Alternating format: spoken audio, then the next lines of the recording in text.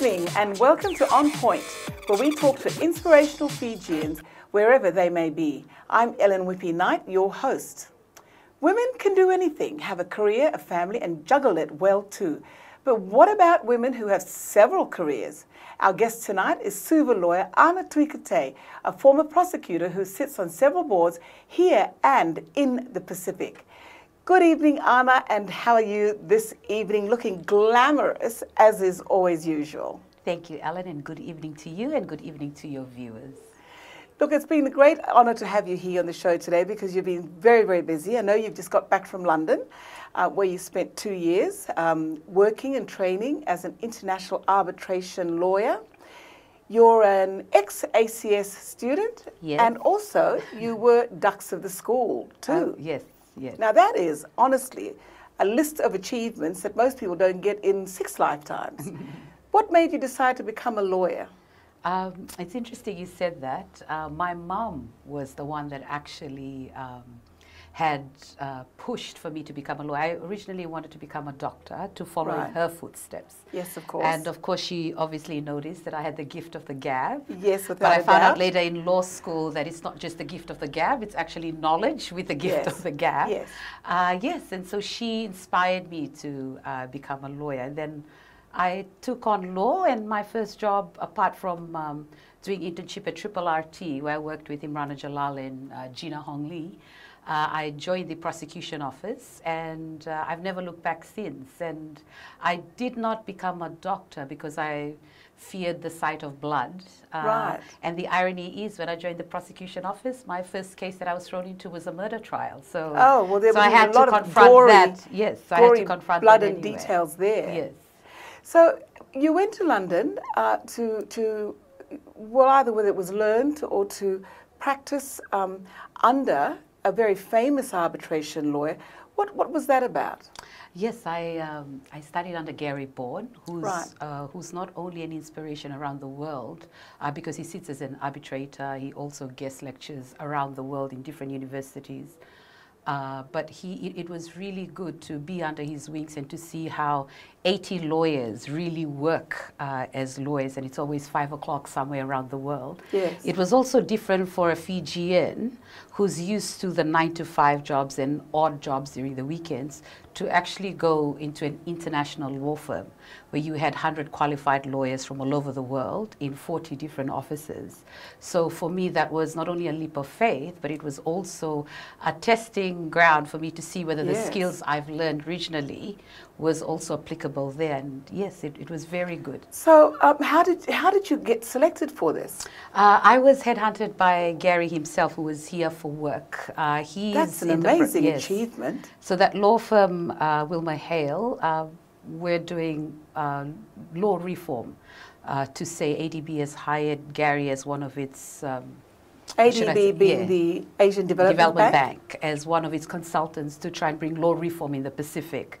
Now, arbitration, international arbitration has been in for over 3 decades in other parts of the world, and Fiji only passed its legislation last year in December, gazetted it, mind you. Right. And in the Pacific, only 3 countries have passed it. It's Marshall Islands, Cook Islands, and Fiji. What do you need to pass the criteria? Yeah, no, you've got to be part of the New York Convention. You've got to Right. accede to it. The country has to. And then you've got to pass it on to national legislation. And then hopefully you will have our lawyers qualify in terms of courses, in terms of experience, and then gain international recognition. Because that itself is its own specialization. It's got its own set of networks. It's a different ball game altogether. Yeah. And how many other international arbitration lawyers do we have in Fiji? Because Fiji only passed it last year, so the arena is quite new for everybody. So there'd be very few people at this stage. Yes, but we also practice domestic arbitration. Right. But the rules of international arbitration is quite different. Right. And the landscape. And so what are some of the more interesting cases that you've worked on, if you can talk about it, but and if you can't, just briefly. Yeah, so there's private... Like when are you called to for your expertise? You can be an arbitrator itself, or you can represent a party. And arbitration is actually an alternative dispute resolution. So it's an alternative solution instead of going to court. basically. Right. So in simple terms, yeah, for everybody to know. So normally sometimes, you know, you'll hear people say, I want to sue this one, I want to sue that one. They're referring it to the national courts. Whereas international arbitration, which is different from domestic, is a different type of dispute resolution. And all of us internationally, we're actually accede to certain rules and regulations. Right. It sounds like a real task and a half. Very different, yeah. And is it difficult, a difficult area to get into? When it's new, absolutely. But they teach it at university. There's different institutions around the world. Australia and New Zealand have it, Hong Kong, Singapore. So Fiji is going, I believe, is on its way to setting up a center at PNG as well. Right. And you're talking about it with a big smile on your face, when obviously you enjoy, you know, what you're doing in that area. Yes. But again, we were talking about the fact that you're, you have so many different things going on at the moment. You don't just do the one thing, at least ever since I've known you. Yes. And you also taught law at the school at USP university? and the University of Fiji at one time.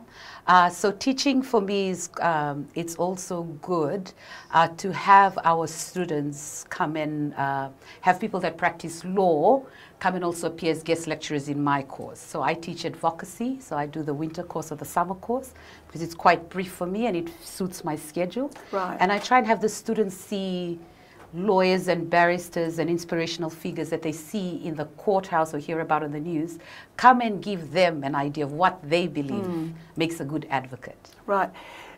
I do know, though, having worked with a number of young people and in Fiji Fashion Week who are actually studying law, that there is a general statement in there that there are a lot of graduates and not enough work. Yes.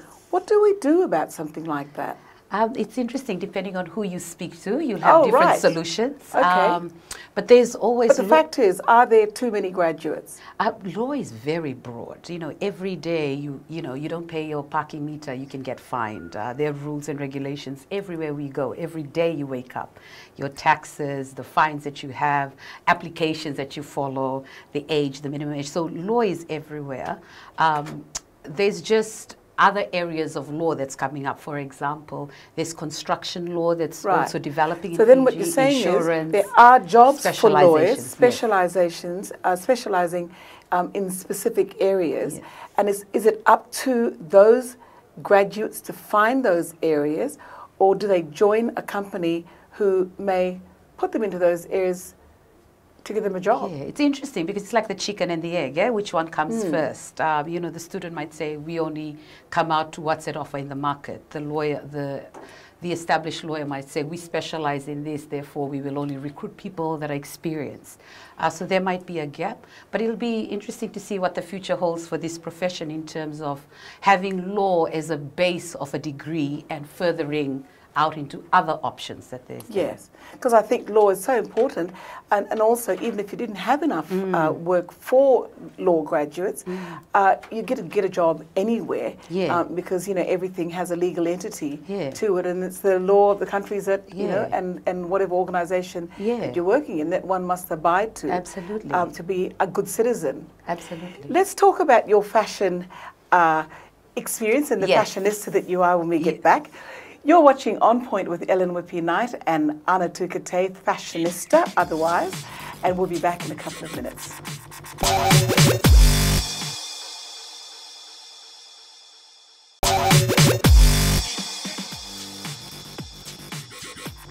Welcome back to On Point with Ellen Whippy Knight, and fashionista and lawyer and arbitrator and lots of other things as well, Anna Tuitekei. Anna, you have such an interesting life. Yes. You know, you're a very serious lawyer, a high achiever in that area.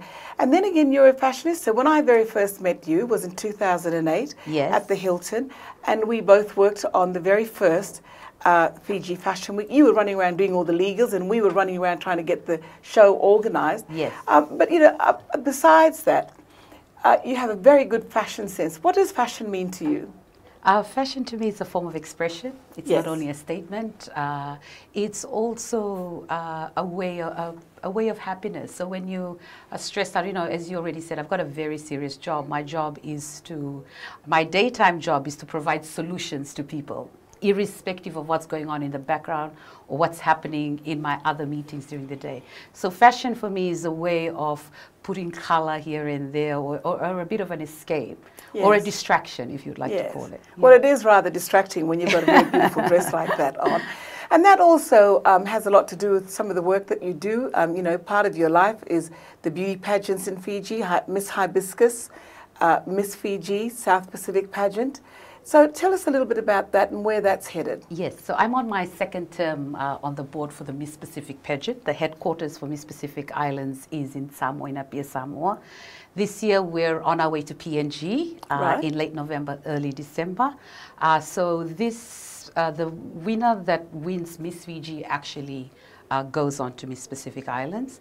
And this particular pageant, as you know, there's a lot of other pageants, international pageants and regional pageants.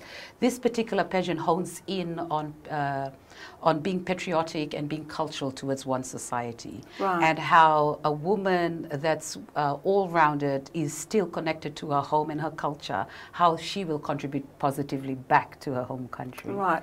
Yeah. Talking about beauty pageants, you know, there are the critics. Yes. And the critics say that, you know, pageants make women look like show ponies, showpieces. Do you think that pageants are important? Can we do without them, or do we need them? I think historically in Fiji, we've always been about giving. And pageants is associated with giving back to society. Fundraising. Yes, fundraising, trying to build a city hall, or trying to advance, you know, even some schools are coming up with pageants of trying to do community work. The challenge for today's society is involving society in the work of development, and some see it as development of its own community. Right. Because you've got, you know, the last census, about 70% of our population are less than 40. Yes. So for anyone that's hosting an event, you host an event, anyone that's trying to engage the community, the challenge for you is, what do you need to do to engage? And I think beauty pageants have young women or young men, young people, use that as a platform to not only voice their concerns or opinions, but using it as a platform to draw other young people so that they can be part of a bigger and larger community. Of course, there's critics. There's critics of, you know, of girls being made to look in a different light. But most of these women that actually are on it are embracing the empowerment side of it. And it's very, you know, even as a lawyer, when you go to court, you know, as a barrister, you can get nervous. And public speaking, it's a different arena altogether.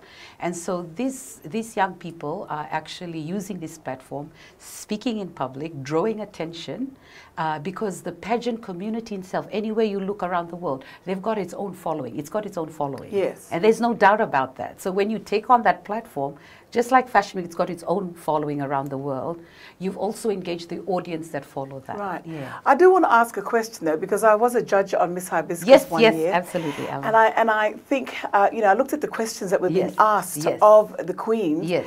And I looked at who the actual people, the contestants were, and their background. And I felt that some of the questions were definitely too difficult for the capacity or the intellectual capacity of the contestants, because most of them were not university graduates. A lot of them are secretaries, not saying the secretaries are not intelligent. But, you know, there was a question there one time of why did the International Monetary Fund not give this $2 million towards Fiji for a particular course? And the candidate was actually a sales assistant.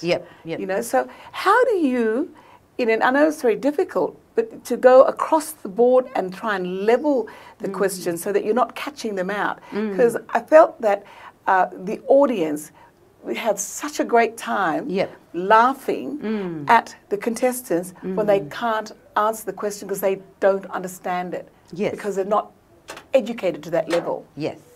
So your question is in twofold. I think as an audience, to support young people, we as Fijians and Pacific Islands, we need to develop the virtue of empathy.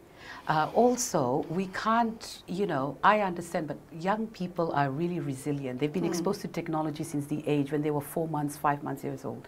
And sometimes, if you're going to represent our country or represent the city, we have to portray the best. Yes. And it's funny because, you know, there's a saying is that, you know, you don't know how strong you are until being strong is no choice. Yes, and exactly. it brings, so it's also a competition. Yes. And it brings out the best out of these Yes. people.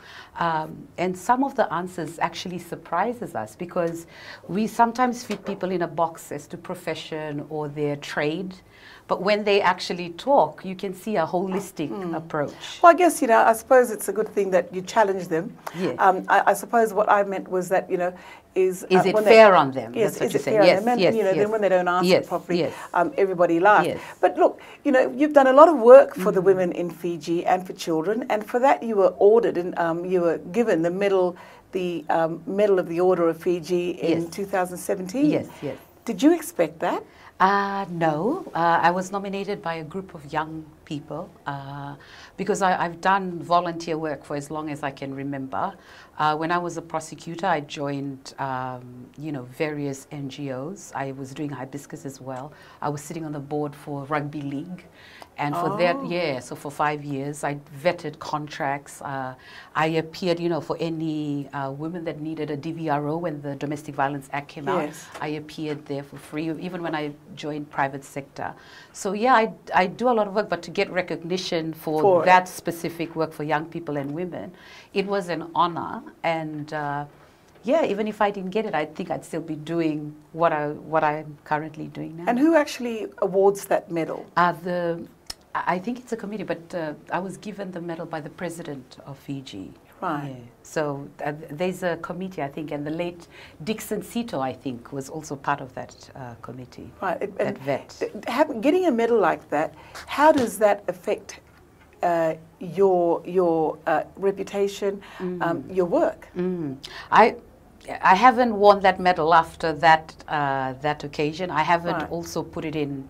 Is my it framed CV. on your it's room in the wall cabinet. there Yes. And I should be talking about it more, but I haven't well, I thought just about want to it. say that congratulations, because you deserve it, and I think it's an honour to be recognised by your country for the work that you've done with women and children. You're talking with Ellen Whippy Knight and Anna Tuitekei. You're on point, and we'll be right back to you. Welcome back to On Point with Ellen Whippy Knight and Anna Tuitekei, an amazing person with so many achievements. Anna, another of your titles, amongst all the other ones, is that you're the only Fijian woman World Rugby Judicial Officer.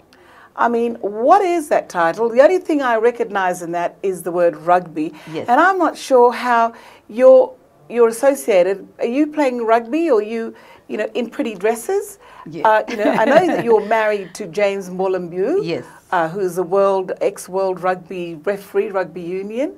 It's amazing that also that when you got your medal, James also got the same medal, the Order of Fiji, in the same year, but both of you did not know that either of you had been awarded that. Yes, had been nominated, yes. So back to your role and what that means. Yes, so I was volunteering for Fiji Rugby Union for about 4 years, and in doing this work, in trying to assist with broadening the contract, the arena, the commercial aspect of Fiji Rugby and the contribution back to Fiji, I realized that we needed to be involved in the international arena, the regional. And as a lawyer, I got into training to be a judicial officer. What does a judicial officer do? Yes, so for those of you viewers that don't know, so whenever you see a player on the field with a red card, so they actually have to go to a hearing before sanctions is passed out. So the hearing after the game. Yes, right. So they can have a red card during the game, or during so the citing commissioner can actually cite the player on the field. So a judicial officer sits and hears from both sides, including the player himself or herself, and then issues out the sanction. And so I decide what the sanction is from the So do you do that for locally or international? Regionally and internationally. And so that means you need to be at the actual game? Yes, yes, you need to be at the actual game, the venue, because, you know, with sevens, it's a very short window period. And oh, with is it 15s, only in sevens? Yeah, and 15, so it depends. Right. Yeah. Okay, and if anybody wanted to be that, is it an easy role to achieve? Yeah, Do you have to sit an exam? World Rugby has its own. Yeah, World Rugby has its own criteria. We've got our regional Oceanic. The Pacific comes under the Oceanic Forum, which is what we call them, the Oceanic Rugby Union. And the application goes there, and then they vet, and then you actually have to have a license. You actually have to sit an assessment. So and then after that, then if you graduate, then you become a judicial officer. Yeah. And being a lawyer, did that help? Oh, yeah, absolutely. In your with interpretation, not only lawyers are judicial officers, you've also got ex-players that are judicial officers or coaches. Right. Because one of the arguments that moved from 1 panel to 3 panel is that, you know, you need to get the full aspect before you give a sanction out. You know, whether to ground this person or to have this person out in 2 games or 3 games. Right. And that person can get a red card even though they've also, after the referee has, because now you've got those ATRs. Yeah, the citing commissioners. Yep. Yes, and I heard that the Egyptian player that's playing football on the international, scene now, he said he didn't like ATRs basically because it takes the fun out of the game. Yeah, well, you know, it's technology, it's times, and people, the more specific you are, people want definites now, you know, no longer the grey area. And, because without ATRs, you know, some people may never been penalised, and then some people may have been penalised because there wasn't an ATR. And also people want things in real time, in real motion. Right. So that's the challenge of actually playing alongside technology and the crowd expectation. Yes. Because people also pay What was it like being married to a rugby referee who travelled the world constantly? Was it always about rugby in your house? Not really, because I have my own life. Yes, of course, of course. I was involved in other things, and I think being involved as a judicial officer, being up to date with the latest law changes or any amendments, it really brought us together because he's a referee. So they interpret the game on the field in real time. I do it after the fact. Yes, very interesting. Yeah, and sometimes we debate, and he's very conservative in his outlook. He's pro-referees, so you know, so we have those type of debates, and then we draw I have to draw the line, and so those other things. Is there a role for women in rugby?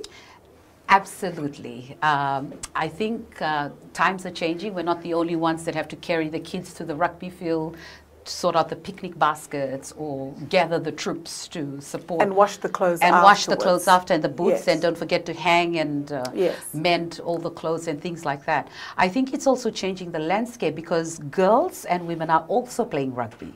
That's indeed as well, correct. Yes. So in the developing countries, that is one thing that we need to embrace. Surely there's stigmas involved with involvement in the game, but on the administrative level, women are really needed to make the tough decision when it comes to finance for any sporting federation. But why women in particular? I do know that I asked the question that you know, is there room for women in rugby?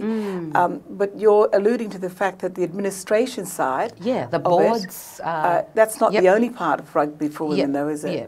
So, you know, there's boards, there's also subcommittees that we can be involved in, there's marketing aspects of the game, there's also fundraising. I mean, the mothers are doing the fundraisers anyway, you might as well make the decision on the bigger Are you involved with the Fiji Rugby Women's Association no, or team? I'm with the Fiji Sports Commission, so we look after more than about 60 sports in the country. Right. So, so my service is on the national bodies, but I do avail myself for all the other NSOs of the federations that are involved, whether it be athletics, rugby league or other sports that are available. Yes. Well, look, you know, you've done a lot in your young life, and you're really still considered newly married because it's only been a year or so, sort of thing. So the next question has to be, obviously, when will you have time for a family? Oh, to start a family? Yes. You know, like any working mother, will just roll along and then happen when it happens, but also it's just another, I am actually looking forward to it. We're looking forward to it because it's another aspect of career, another aspect of life, and a different season. I reckon. Yes, yes. And will that young little mite, whether it be a girl or boy, be running around with the rugby jersey You at just any never time? know. I mean, we're all Fijians and we're all Pacific Islanders. Yes. Rugby's in the blood and service is in our blood. So let's see. So Anna, where to from here? I'm really excited about the changes that the legal landscape that Fiji is making in terms of trying to be the center of Pacific arbitration or international arbitration in our region. I'm also excited about the Singapore Convention that was just signed on mediation, Yes. and trying to make Fiji the place where business should be, not the way the world should be in the tourism Right. aspect, but also seeing it in terms of private sector development. So I actually look forward to, the young and up and comings, and seeing them try and change and shape our landscape to be Yes. in a different place where it is now. And is there room for politics in your life? Yes, I think, there ought to be sooner or later, but not now. I think my contribution is on a policy level. Right. It's also influential on living what I want to see get done. So I just think before I advise, I need to live it first. Yes, I always ask that question of Yes. women that we've interviewed on this show, because I'm very interested in having more women Yes. on board, knowing that we're great multitaskers, yes. Great Yes. analytical people. And I think the fact that the mother in us Yes. makes us very good politicians. Yes. But look, congratulations. Thank you. You've done so much in your life, as I said earlier. I know there's a heck of a lot more to go that you're going to achieve, and we do look forward to the little pitter-patter of feet very soon. So thanks a lot, Anna. We'll talk with you again very soon. Absolutely. And you've been watching Anna Tuitekei and Ellen Whippy Knight on Point. We'll see you again at the same time next Monday at 8 p.m.